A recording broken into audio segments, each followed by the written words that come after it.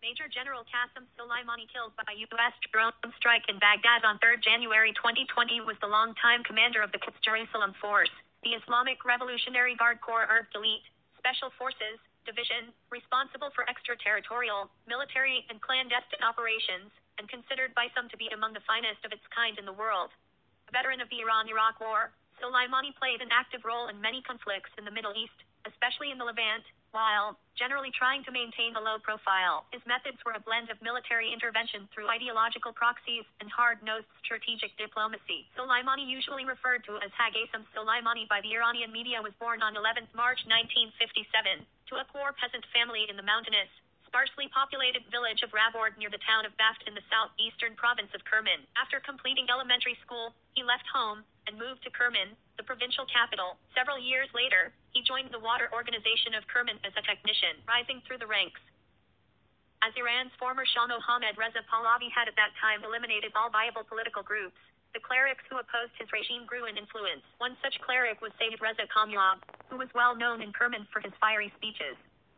Soleimani was a religious follower of Kamyab, who would be assassinated by the Marxist Mujahideen organization in July 1981. Soleimani also participated in the revolution that toppled the Shah in February 1979. In May 1979, Soleimani joined the newly founded IRGC as a volunteer. He proved to be a fast learner and was soon rising through the IRGC's ranks. The Iran-Iraq War.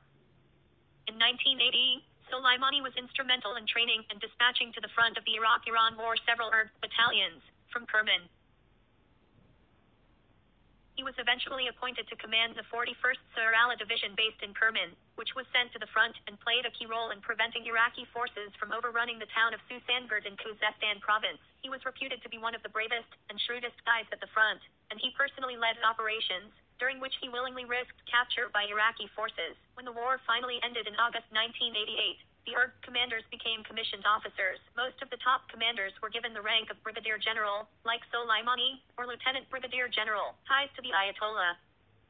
When reformist, cleric Mohammad Khatami was elected president of Iran on 23 May 1997, he began a cautious program of reform. Supreme leader Ayatollah Ali Khamenei abruptly removed Major General Mohsen Rezai from his position as IRGC chief, and appointed Brigadier General Yahya Rahim Safavi, a hardliner, in his place. 33 high-ranking IRGC officers, including Soleimani, signed a letter protesting against Rezai's dismissal and implicitly blamed Khatami for it. Interestingly enough, though, Rahim Safavi subsequently appointed Soleimani as the commander of the Quds Force. On 24 January 2011, Khamenei promoted Soleimani to Major General, a rank held by very few military commanders in Iran. Later, speculation circulated as to who would be the military's candidate in the 2013 presidential election. According to a well-positioned source in Tehran, Soleimani had been talked up in hardline circles in part because he had proven consistently loyal to Khamenei. In the event, Soleimani was not put forward and the election was won by the centrist candidate Hassan Rouhani, Iran's general in Iraq.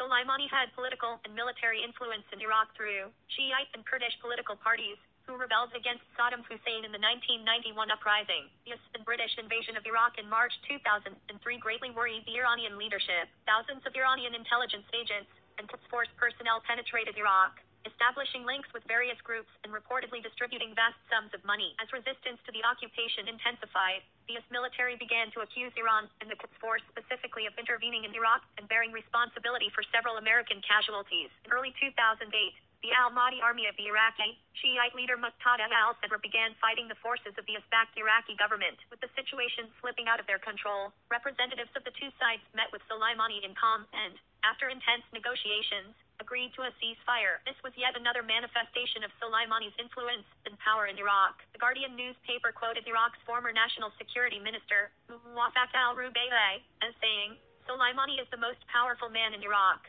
Without question, nothing gets done without him." A senior US official added, "He dictates terms, then makes things happen, and the Iraqis are left managing a situation that they had no input into." In 2009, a leaked report alleged that Soleimani had met Christopher Hill and General Raymond Odierno, America's two most